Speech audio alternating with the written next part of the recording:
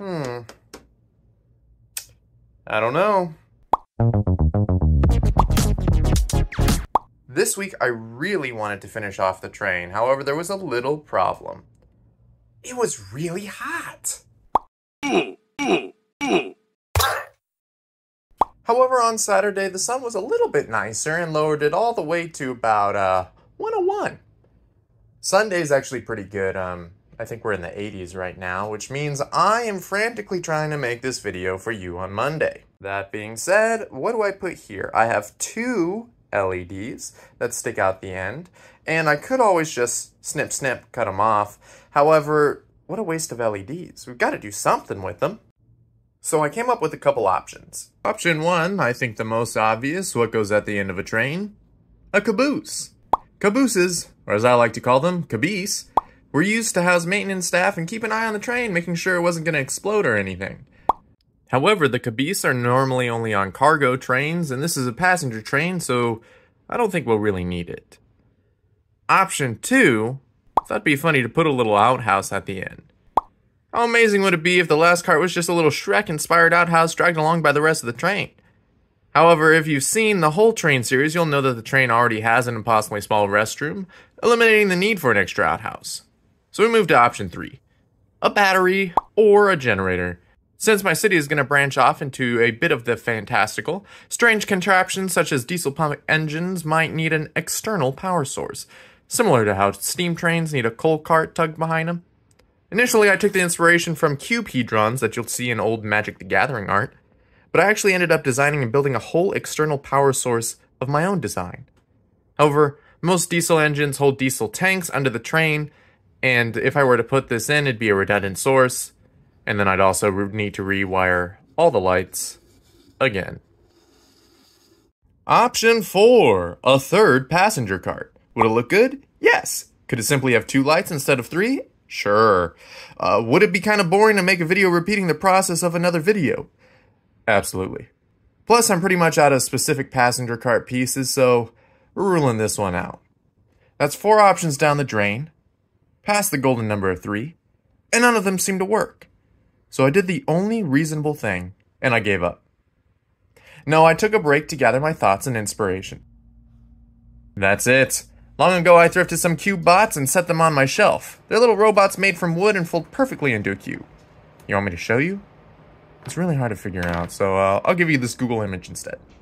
So I set on the journey to make a Lego robot that can easily change into a cube, and it turns out it is much, much harder than it looks. But after throwing my Lego against a wall for hours on end, this is what ended up sticking. It's almost a cube.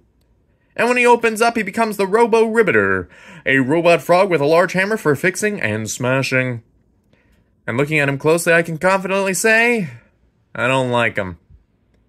The chunky wooden cube bots with their simple faces really set a vibe that this robot didn't give off. Feels like one of those cheap Transformer toys where when they transform from a car, the whole front end of the car is still one piece on their chest. It just doesn't have a symbiosis between the robot and the cube, so I set him aside and tried again. Mark II, in my opinion, was a lot better, but you can tell this wasn't the final design because I only ended up taking 2 photos of it. Also, it didn't turn into a cube. It was an 8x4x6 rectangular prism for all my math geeks out there. Now, I can finally present the final structure, Mark III. Now that is a 6x6x6 cube. And this is what the final product looks like. Now normally I build these along with you so you can see everything that goes into it. Unfortunately, I didn't have the time today. I might not even have time to finish this whole project. But let me show you what this cube turns into. Alright, first things first. We are going to move the arms out. And we're going to move the back little rocket launchers, missile launchers, whatever you want to call them. There we go. And then if you guess that these are the legs, you're absolutely right, but there's not 2 of them. There are 4 of them, which anyways, it's technically not a crab, but I'm still going to refer to it as such. Move the arms out. It's got its big claws. It's got its big claws.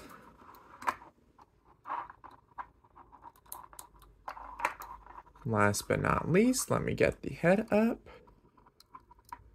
There we go. I know crabs, their little stalks have the eyes on it, but you know, we could all do with extra eyes. And we're gonna turn them this way. There we go. We've got a giant crawling crab mech with missile boosters.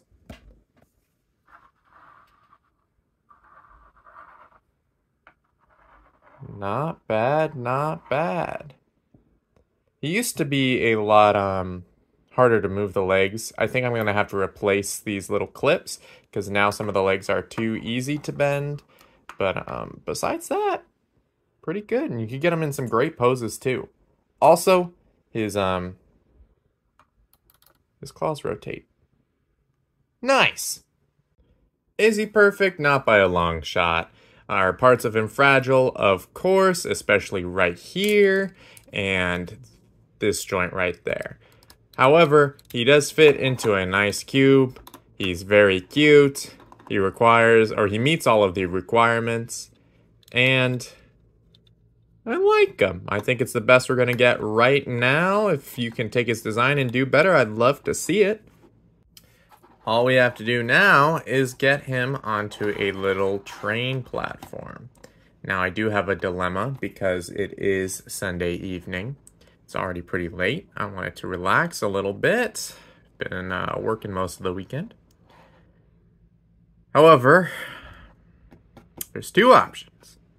One, I can push through and do this for most of the night and then get the video ready, and it's probably not going to look its best, but it'll be done. Or two, I can call it here and then make a very nice intricate stand, use the next week to create a bunch of details. It'll probably be a shorter video, just like today's was, but it'll look nice and it will complete the train.